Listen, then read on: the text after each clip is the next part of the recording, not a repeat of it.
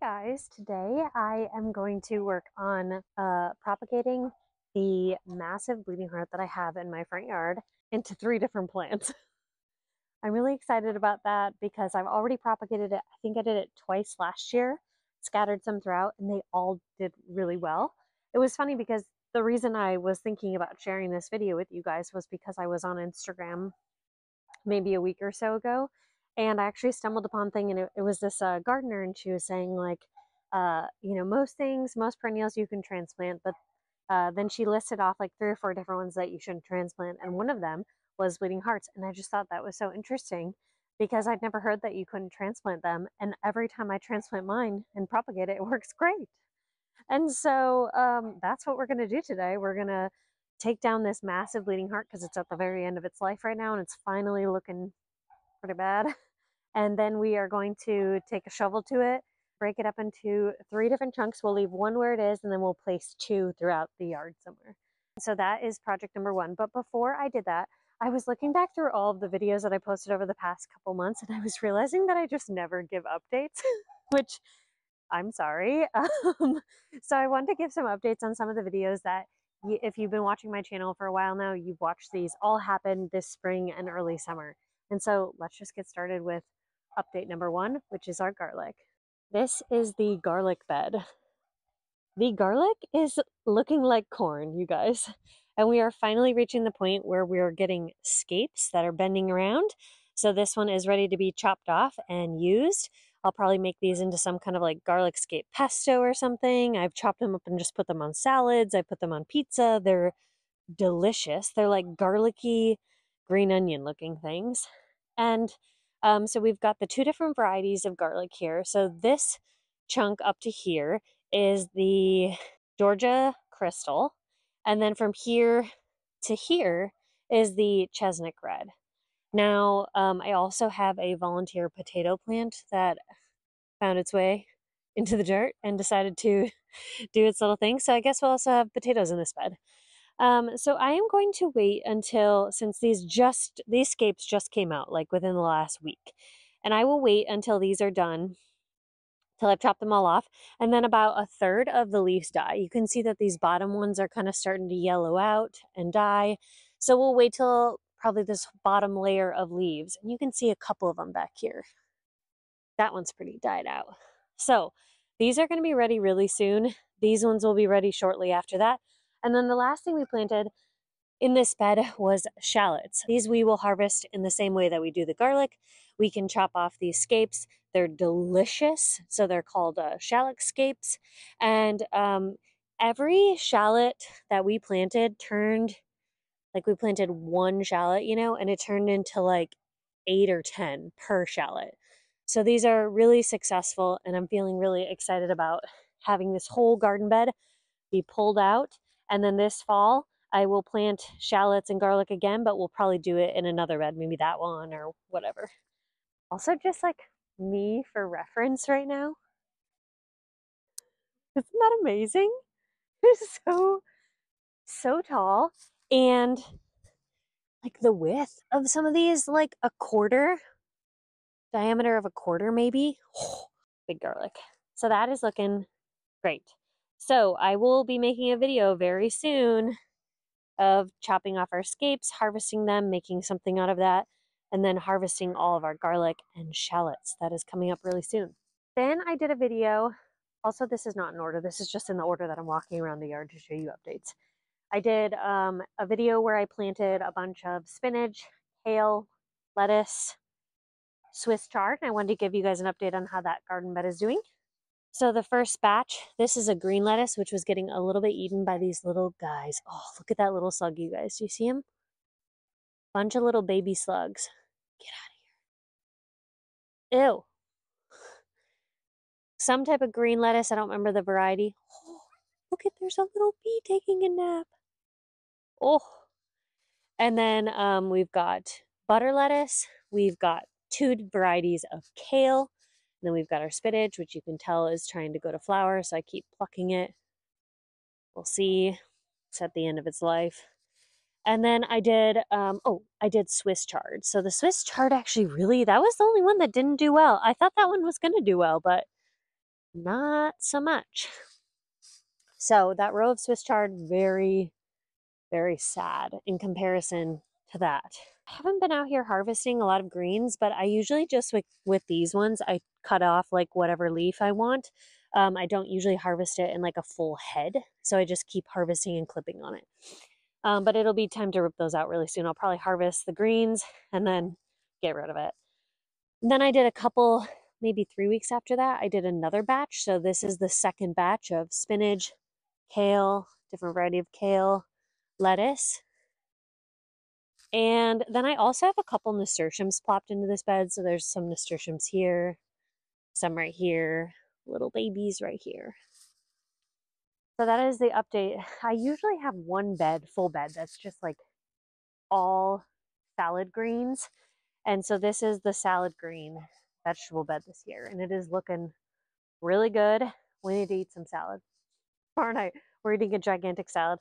And then I might also freeze some of that spinach and kale. Next update is on did a video where I ripped out a whole strip of sod that was alongside my house, right by these garden beds here. And then I tossed in like an entire big packet, a lot of perennial wildflower seeds. These are not weeds. These are all perennial wildflower seeds. It looks like grass because I planted it so heavily. So, I mean, there's so many varieties of plants in here. I don't know if I can name really any of them off the top of my head. I'd probably have to go back and watch the video to know what I all planted in here, what was all in that seed packet. But there is a couple that are pretty distinguishable. Like we've got this little baby lupine right here. Who knows what all these are. And they kind of run all the way down this whole strip. So the wildflower planting was a complete success, I must say. Did a seed planting video, my friend Hannah and I, where she did the winter sowing method in the jugs, and I just planted in egg cartons actually.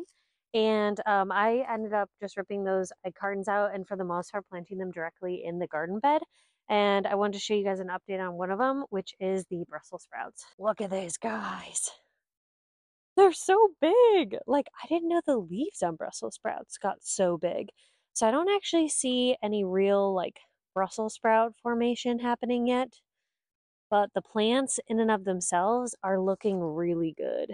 So I'm super excited about that. That's the first time I've ever grown Brussels sprouts, and I think we might actually get a good harvest this year. That's cool. Pit stop. Pluck a strawberry. Oh my god. That is so sweet. It tastes like literally like candy. Oh. Whew. It was like sweet and tart all at the same time. So good. Okay, another video I did this spring, maybe a month or two ago, I can't remember exactly when it was the installation of the porch baskets. And I am just in love with them. I wish I would have done this last year because I think they are so stunning. So I will show you guys what we all have growing in them, but they are looking good. This is the full view of the front porch with the 3 baskets. Now these are just the metal baskets, the cocoa core liner. I ordered them off of Amazon. I linked them in that video. I planted everything that you see growing out of these was planted from seed. Go take a look what's growing. So in this bed, each one has nasturtium, and then they all have different herbs. So we've got our parsley and cilantro in this one. Again, nasturtiums. We've got a lot of dill, and we've got a lot of seeds of lavender, which is not coming along super great. Most of it kind of died off in this cold day we had, but I'm kind of waiting to see what actually ends up happening. I need to weed these. But there was lavender in there. But this one is mostly dill, which is great because I've been using this quite a bit for some of our salmon meals. I've been using the parsley and the cilantro quite a bit. This last one has the nasturtium again. It has marigolds, and it has 2 different herbs. It has rosemary and thyme. Now these 2 are doing really good. This rosemary is getting a little bit beaten up because it's kind of taken a hit, getting swallowed by all this nasturtium, but the rosemary is actually doing okay. and I think it will survive. Oh, there's two of them. So rosemary and thyme and marigolds and nasturtiums. Also on this front porch, we've got some annuals. We've got some more nasturtiums, a different variety of lavender, another variety of lavender. And then these are all yarrow seeds that I planted. And for a really long time, they didn't germinate. So I thought it was unsuccessful, but now they're all coming up and I'm really excited about that. I hope it does well enough that I can plant it in the ground, maybe this fall and then have it be a perennial. We'll see. Got some random stuff grown in here. Don't even remember what I put in here, but it looks like kale and maybe some kind of spinach. Who knows? And some more really pretty annuals. Look at those colors. Last update on the porch really quick is the ladyhead. Look at her. Isn't she a stunner? So she's just all nasturtium. And I did a lot of dwarf nasturtium, so that's why her leaves look little. They are getting a little bit beat up. They're not looking the best compared to some of the other nasturtiums, obviously. But she's so pretty. I can't wait till they start to kind of drape and trail and create this whole beautiful flowy hair with flowers. Okay, so that's the update on the front porch baskets. Also, just a note, any of the updates that I'm giving that was from a previous video, I will link those videos down in the description below so that it's easy for you to find if you want to watch the full video of how they were actually done. And all of them were done this spring or summer that I'm giving you updates on. So they are relatively recent. They're not from previous, years or anything. Next one is the pots that we did on either side of my garage. Now you can see I built them, put them together, lined them and filled them with dirt, and then I added a whole bunch of stuff to them. So this one is the mint container. So this has my mojito mint, which came back from last year. It also has some varieties of chocolate mint. It has nasturtiums. You can see this mint is just popping. It has a whole bunch of different variety of nasturtiums in here. These are the Alaska mix, which I just think is this marbled leaf, which is so, so cool. The rest are just the regular nasturtiums, which to me almost look like lily pads. They're so cool. And they're really starting to get ready to produce some flowers, and they're going to trail and just be incredible. On this side, we've again got the most massive nasturtium leaves that are starting to pop out everywhere. We've got all different varieties. And under this canopy, we have lemon balm, and we have a variety of mint called, this is called again, Corsicum mint. I've never heard of it. It's kind of like a low ground cover creeping mint. I just thought it was really cool. This is a start that I got, as well as the lemon balm. Oh, I did transplant the oregano and put it in the middle here, and it died. It did not come back from last year, which is really weird because last year that oregano was prolific. So I don't know what happened, but now I guess it's time to put something new in here. We'll see. I was thinking about something with a flower, some color. These are mostly just like tons of greenery. Okay, heading over to the side garden bed. So we installed these two new garden beds this year, and in them I planted a whole bunch of different stuff, and some of them you will see have gone to seed. Kind of just like put them over here and forgot about them, but they're finally doing really well. Let's check it out. Garden bed number 1 had, oh my God, I need to get out here. Cardboard down over all these weeds too. Ugh. I planted asparagus seed. So this is all asparagus that I planted from seed. Oh, aren't they just the cutest little things? And these big tall ones are the asparagus starts that I bought. So they're that Ellie's Eden brand. I got them through my local co-op. They came in little tiny containers, like those little tiny 6-pack containers that are like this big in diameter. And then they each had 1 or 2 per thing. So I planted them. They're doing really good.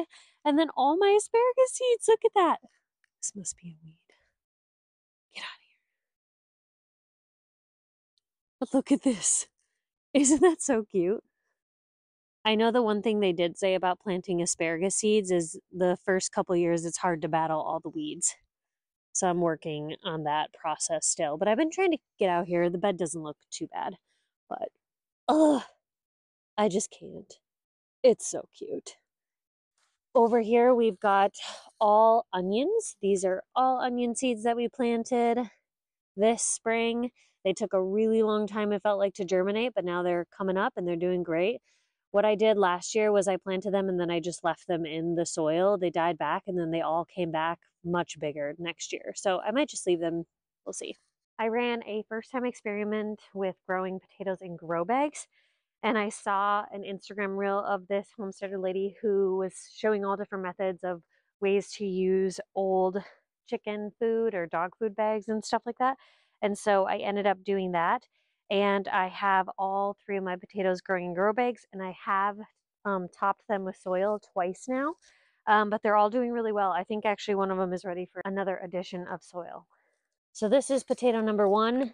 It was doing super well until I put this last load of dirt on it, and then something came and ate it. So I got to treat that. But these 2 potato bags are doing really, really, really, really well. I think I need to add more soil to that one. So basically, every time you're ready to add more soil, you just roll the bag up a little bit, and kind of bring the cup up to whatever height you want, fill more dirt in all around these stems, and then they just continue to hopefully produce potatoes. Wonder if I can save this one. Poor guy, just getting eaten alive. So we're gonna have to treat that. But these 2 looking really good, really strong. Now for all you gardeners out there who are gonna see this next bed, just hold off on the judgment, okay? This is the garden bed number 2, just installed this spring. So this was all bok choy that I planted from seed, and clearly it went to flower. I did know it was going to flower, but I didn't stop it because I was kind of curious what it looked like. And oh my God, aren't these pretty? Like, I kind of just want to grow bok choy to make it sprout flowers. Like, how fun is that? So I need to rip that all out. I need to deal with that. I just haven't dealt with it yet. This is the carrots. Obviously, as we can see, they are way overdue for being thinned. So that's on me. Got to get that done. These are the beets.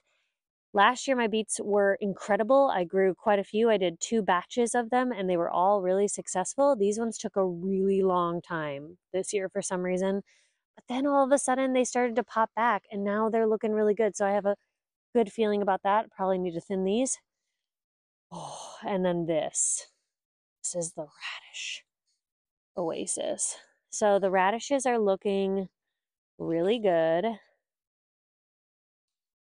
I've harvested quite a few of them. This one's a little bit smaller, but I had some that were actually a really good size, like close to a golf ball. But they're delicious. They're really pretty. And the greens look good. So I probably need to come back, deal with that this week. Last thing I was going to show you was these 3, which I don't ever think I did these in a video, but for my birthday, I went down to visit my best friend. She was temporarily in Bellingham, Washington, and I went down to visit her. And the Airbnb she stayed at had this really beautiful Japanese maple similar to this one out in front of their house. And out in front was just literally underneath the tree was hundreds and hundreds, maybe thousands of little seedlings, all with just the initial like 2 leaves. So I grabbed 3 of them. I put them in a little Ziploc baggie and I brought them back from Bellingham, Washington on my plane as my carry-on. And I got back and I put all 3 of them into little 4-inch containers with some dirt. And I've just been letting them sit in this garden bed right here. And look at this, you guys. We have 1, 2, 3, 4 sets of real Japanese maple leaves. So do I need 3 Japanese maple trees? No, probably not. But do I have them? Yes. And I will keep upping the pot size. So maybe I'll give you guys some more updates of that in the future. But I will definitely plant them out, at least 1 or 2 of them, and then maybe I'll gift a 3rd one to a friend. But I'm just really excited because this is one of my favorite trees in my whole yard is this Japanese maple. I just think the leaf structure is beautiful. The color is beautiful all year round. I just love looking at it. I love the shape of it. I love how it moves in the wind, getting attacked by this other maple tree. And I just want more of that in my life, you know? Okay, I hope you guys are all feeling satisfied. Now that you've got an update on not every single video or project that I've done this spring or fall by any means, but a decent chunk of them. I was feeling real guilty the other day when I realized that I've never given any updates basically to anything, unless you guys just happen to see it in the background of a video. So here we are. I will try over the next couple videos to continue as I'm working in a particular space to give an update. If I knew that I did something in that area previously, I will try to be better about that, because I think it's fun to see the progress of things over the course of time. So I will try to be better about sharing that. Okay, now that we've given you all the updates, let's split this bleeding heart into 3 different plants. One we'll leave where it is, so we're going to get 2 new plants off of it. Let's do it. Okay, this bleeding heart is probably like 10 years old. Like when you see this root system, you're going to be impressed. When bleeding hearts start to kind of die off, they fold out, all the things kind of wither away. That's when you can kind of trim them all back. And then they basically just sit dormant for the rest of the season. And then next spring, they'll flush back. They last actually for a surprising amount of time, but you can always tell when they're getting bad because they start to just like flop out. So I'm just going to take my clippers and I'm going to trim off all of these branches down to the kind of like maybe an inch or 2 above the base of where they connect to the kind of core root system. And then we will get a shovel out here and we'll basically just break it up into thirds. Let's do it.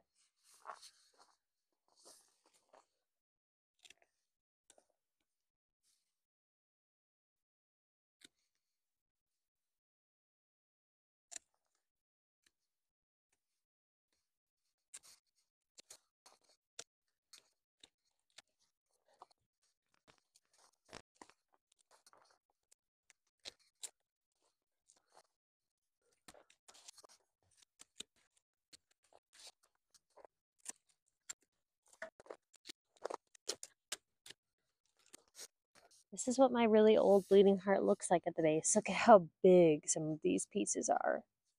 It's crazy. It's just absolutely crazy. I took off a chunk maybe about that amount last year and it grew back. I didn't even notice a decrease in the size at all whatsoever. So today we're going to take off at least half of it, maybe these 2 chunks, with a shovel and just get into it. And then we'll break it up, throw it somewhere else, allow it to root the rest of the season and this fall, and then it'll come back next year. Piece of cake. Look at how different this space looks. This is the pile, all from that one bleeding heart. Isn't that incredible? And the astilbe was just fighting through, trying to get some light, and it looks really good. Now it's got tons of weeds, like these invasive buttercups that I hate growing under it. Look at that. While we're at it. Okay. So that counts as weeding. Look at that. I just pulled that right off the rock. Trying to give this astilbe some breathing room. I'm getting distracted by weeding this. I'll come back. Not make you guys just watch me weed. Doesn't that feel good knowing that this is all just going to go into our compost pile over there?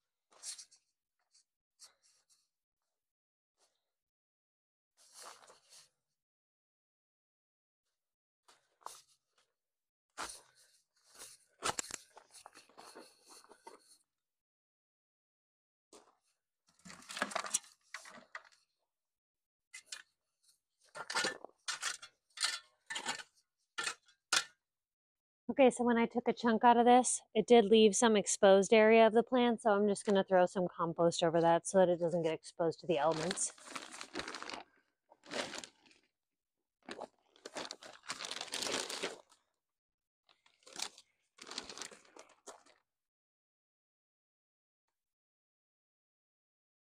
Okay, we got our 2 big chunks, 1 and 2, that we're going to transplant. They don't look like much right now, but we got some compost thrown over the area that I chopped into, and we've got this whole plant left. So this will still be plenty big for next year. Let's take our supplies and go find 2 spots for it. This isn't a garden bed, obviously, but this is the edge, and you can see that I put this plant in here.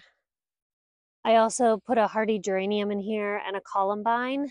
And now I'm just going to take out another chunk of all this grass that's difficult to mow, which is why it's this long anyway, and I haven't taken the time to grow out here with the weed whacker.